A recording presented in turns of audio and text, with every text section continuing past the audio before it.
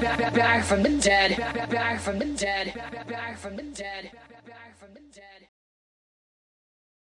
What's up guys, Twitchy here, back with part 7 in the ARK Server Manager videos. You guys might notice I'm wearing the same damn clothes, meaning that last video was really short and we just hopped into the next one. This is another one, it's real short. So we're going to do the same thing. We're going to open it up and we're going to look at it.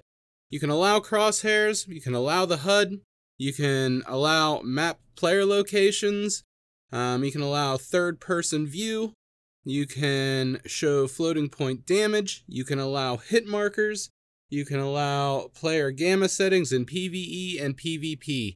Again, very short. One thing I will tell you guys, the floating damage text, if you want like the dummies to show the damage that you're doing with your creature, you want to get that enabled.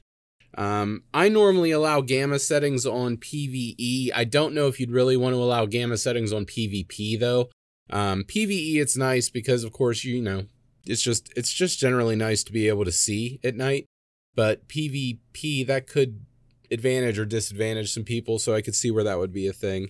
Third person view is sometimes nice to have if you're taking screenshots and stuff like that, but it's not really like, you know, it's not really all that important. But yeah, that's pretty much it guys. So hope you guys are having a great day and I will catch you on the next one.